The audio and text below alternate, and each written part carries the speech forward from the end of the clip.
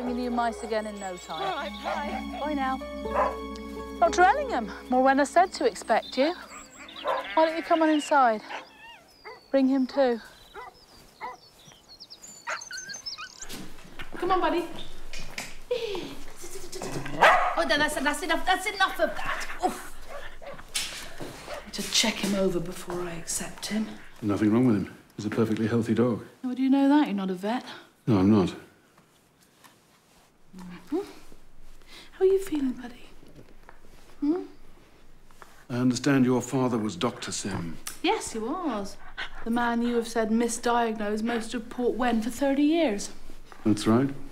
Surprised that coming from a medical background, you chose to practice holistically. An animal is made up of lots of different parts. One part isn't working properly, then the whole animal is affected. Is that right?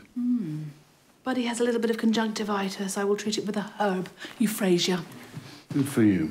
£94. What? My fee. It says on your sign that you rehouse all unwanted animals for free. I'm making an exception. Would have been cheaper to put him down. I'm aware that was your first request. Fine. Thank you.